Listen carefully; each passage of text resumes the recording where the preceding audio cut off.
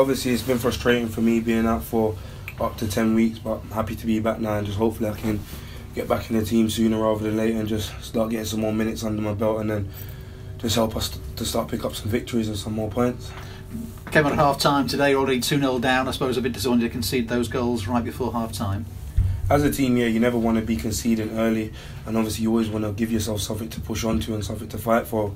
And I felt like we was massively in the game up until the 2 goals. They kind of came at a fast rate, but at this league, that's what you got to expect because the teams at the top, they'll punish you, and they are where they are for a reason. So going into the game, we knew we had to be fearful of their threats, and we never managed to deal with that as best as we could. And second half, we was chasing them, and we just never really managed to get back in it. Yeah, put a lot of pressure on them second half, but they haven't conceded too many goals this season. I suppose that just shows the reason why.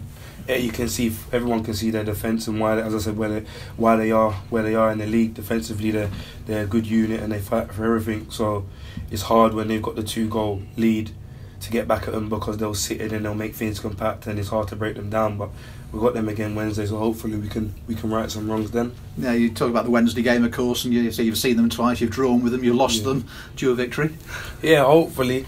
Like when we play every team, as I said, we know what we've got in our dressing room and in our team, so we've just got to play our game, and then hopefully we can just get the win on Wednesday. That's what we're going for. Get into the next round of the cup. Everyone likes a cup story, so we just need to take every day as it comes and keep improving in training, keep getting better at the things we're not so good at, and I think the results will come.